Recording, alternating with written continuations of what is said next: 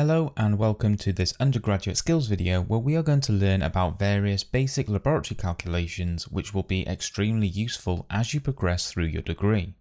Now, why do you need to know about these calculations? Well, it will allow you to analyze scientific data, and once it has been analyzed, you can then start to understand it, and once you understand it, you can start to draw conclusions on what the data shows. So without further ado, in this particular video, we are going to focus on calculating the standard deviation, and for this you will need to understand what the arithmetic mean and normal distribution are. Therefore, I advise you watch the associated videos before continuing. Okay, so before we look at the standard deviation, we need to understand what we mean by the term deviation. Now, on a very basic level, deviation is a term we use to describe the difference between an individual data value and the mean value of the dataset. And to just visualize this, here we can see two data points in yellow, and the deviation is the numerical difference between the data value and the mean value. So a key question now is, what is the standard deviation? Well, it is a measure of how dispersed or spread out data values are from the mean value of a particular dataset. And to simplify this, we could almost look at it as a kind of average of all the individual deviations within a dataset. Now, this definition is similar to some other calculations which look at deviations, such as the variance of a population or sample. However, in the biological sciences, standard deviation is often preferred because the calculated value for a dataset standard deviation is in the same units as the data itself. And this essentially means it can be used effectively during data visualization. So quite often we will use the mean value to show the average value of a dataset and the standard deviation to show how spread out the data is. Now, before we move on to calculate the standard deviation, one thing is crucial. Our dataset must have a normal distribution. Now, this means it will have a bell-shaped distribution curve, where data values closer to the mean will occur more frequently than data values which deviate further from the mean. Okay, so now that we know these key bits of information, we can move on to calculating the standard deviation, and we do this using a rather complex looking equation. However, don't worry, once you understand what is happening and break it down to constituent components, it becomes very manageable. So what is happening in this equation? Well, the standard deviation is essentially the square root of the sum of our data values minus the mean of the data values, giving us our deviation, squared, divided by one of two numbers. It can be the number of data values in our data set, or it can be the number of data values minus 1. Now, how do we know when to use n, and how do we know when to use n minus 1? Well, it all comes down to whether the data values you observed represent a sample of a larger population or the entire population itself, and determining this can be easier said than done. So a population in scientific terms refers to much more than a group of people. It is essentially an entire group that could be observed, whereas a sample is a subgroup of the population that could be observed. Now, obviously, it's better to look at an entire population, as it is more accurate as you are analysing all of the possible data. But sometimes this is not possible because the population is too big, the experiment is too costly, or it's too time consuming. For these situations, we use a sample of the population and use this to make inferences on the population as a whole. So, as an example, let's say we take two 10 ml vials of blood from someone's arm, one before and one after an experimental treatment. And let's say we want to compare the number of monocyte cells in the two vials. Each vial is its own population. However, it will be near impossible to count every monocyte in each of these populations. So we take a small sample from each and we count the number of cells in these samples. Now, when it comes to our mathematical equation, this n minus 1 acts as a sort of correction factor, which is highly influential when there are only a few observations. However, as we add more data points to our dataset, it becomes less influential as we naturally get closer to the analysis of an entire population. So what do we mean by this? Well, if we were to make 5 observations which represent a population, then n would be equal to 5. But if these observations were a sample of a population, it would be 5 minus 1, meaning n would equal 4. If, on the other hand, we were to make 500 observations, which represents the entire population, then n would be equal to 500. And again, if these observations were a sample of a population, it would be 500 minus 1, meaning n would equal 499. Now hopefully from this you can see that if we were to divide a number by 5 and the same number by 4, we'd end up with quite different numbers. However, if we were to divide the same number by 500 and 499, then the difference would be relatively negligible. And this is what we mean when we say it becomes less influential the more data values you have. Now, to help make sense of our standard deviation equation and what we just learnt, we are going to calculate the standard deviation of 2 example datasets. So in our first example, we have a student who is counting the number of monocytes in a patient's blood sample using a microscope and hemocytometer. During their first count, they note 235 monocytes per microliter of blood. To try and increase the accuracy of their data, they perform repeat counts on different blood samples from the same patient, noting 204, 214, 256 and 251 monocytes per microliter. Now following on from this experimental counting, the student calculated the mean to be 232 cells and now wants to know how dispersed their data is, i.e. what is the standard deviation of monocytes per microliter.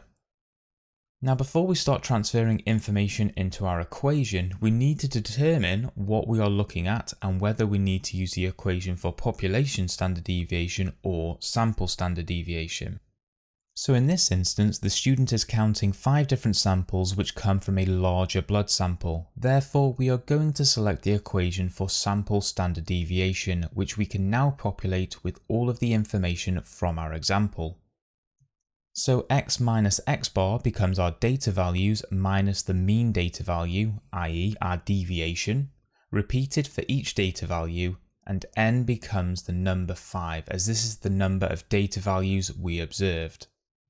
Now to make everything easier, we can start simplifying this equation by calculating everything in the brackets on the top line of the equation. Now this still has some work to do. Our next step is to continue simplifying the top line of the equation by squaring each of the values in brackets, which also removes any negative values so that we are left with a number of positive values which can now be added together, giving us a value of 2054. Next, we simplify the bottom line of the equation, so 5 minus 1 is 4, allowing us to divide 254 by 4, giving us 513.5. Now at this point, we have actually calculated the sample variance value and could report this as a measure of dispersion. However, it is not in the same unit as our data values, and so in order to convert this value into something more useful, we must complete our equation and find the square root of 513.5, which is 22.7, or more specifically, 22.7 monocytes per microliter. Now interpretation of this number can be difficult, but in general terms, the lower the value, the less variation there is in the data. Basically, the data values are similar to the mean with little deviation. On the flip side, the higher the value, the more variation there is in the data, which basically means the data values are more spread out with larger deviations between the data and the mean. So let's quickly look at a second example. Here we have a second student who is repeating the same experiment but with a different patient's blood sample. This student was a bit slower in the lab and only managed to complete 4 cell counts, identifying 180, 217, 250 and 281 monocytes per microliter.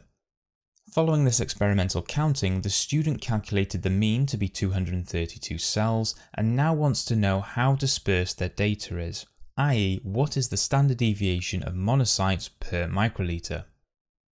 Now just like our previous example, we are going to calculate the sample standard deviation using the following equation, which we can now populate with all of the information from our example. So x minus x bar becomes our data values minus the mean data value, which is our deviation, repeated for each data value, and n becomes the number 4 as this is the number of data values observed. Now again, to make things easier, we can start simplifying this equation by calculating everything in the brackets on the top line of the equation. We can then simplify this further by squaring each of our values in the brackets. And as we talked about earlier, the squaring of values removes any negative values from our equation. Now we can add up each of the numbers on the top line of the equation, giving us a value of 5,654. Next, we need to simplify the bottom line of the equation, so 4 minus 1 is 3, allowing us to divide 5,654 by 3, giving us 1,884.7.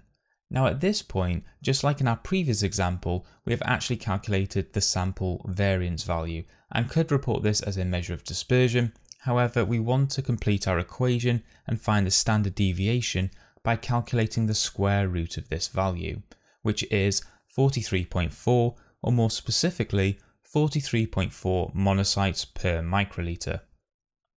Now, if we compare the standard deviation of monocytes per microliter counted by student 2 in our second example to that calculated by student 1 in our first example, we can see they differ from one another, with the standard deviation of student 2's cell counts twice that of student 1's, despite having the same calculated mean values. And if we bring up the raw data for each of these data sets, we can see for the first example, the cell counts are closer to the mean, resulting in a lower standard deviation value, which essentially means the data values in the data set are less dispersed. Then on the flip side, the cell counts for the second student in our second example are further from the mean, resulting in a higher standard deviation value, which essentially means the data values in the data set are more dispersed. And essentially, when used in conjunction with the mean, the standard deviation allows us to see how spread out and variable our data is, and that is because it relates directly to the bell-shaped curve we saw earlier. Here we can see the graph for a standard deviation that is relatively small. This means the data is less variable and less spread out. Basically, many of the data values are similar and close to the mean. However, if we compare this data set to one with a larger deviation, we can see the bell-shaped curve is wider with a reduced peak. This means the data is more variable and more spread out. Basically, the data values differ from the mean value a lot more. Now, one final note when using standard deviation. This calculated value lets us know that if we went above or below the mean value by 1 standard deviation, then it would include 68.2% of the data values in our dataset. So if we use our second example here, the mean value was 232 monocytes per microliter. If we went 1 standard deviation below, so 232 minus 43.4, and 1 standard deviation above, so 232 plus 43.4, 68.2% of our data values will fall between the values of 188.6 and 275.4. And this is because it relates directly to the shape of the bell curve and the area underneath it. Now we can go further with our standard deviation. So if we went above or below the mean value by 2 standard deviations, then it would include 95.4% of the data values in our dataset. So for this example, 95.4% of data value observations should fall between 145.2 and 318.8 monocytes per microliter. And that is essentially standard deviation, an indicator of how spread out our data is around a mean. And with that, we come to the end of this basic laboratory calculations video. Hopefully you found the content useful, easy to understand, and can use it going forward in your data analysis. Thank you for watching, stay safe, and I hope you have a great day.